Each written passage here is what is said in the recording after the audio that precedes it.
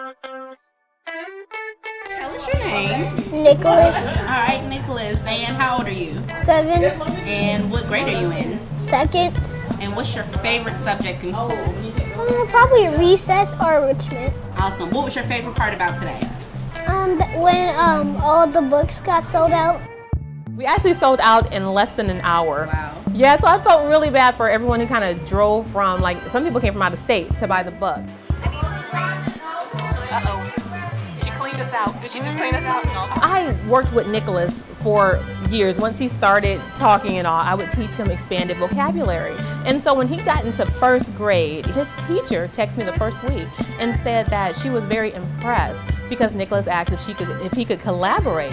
And the light bulb went off as soon as she said that. And so when Nicholas got home, I said, "Do you want to write a book?"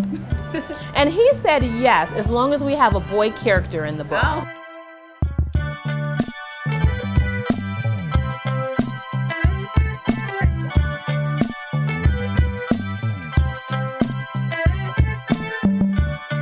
What would you tell another kid that wanted to write a book? I would tell them that they could do it and their book could be amazing if they made it.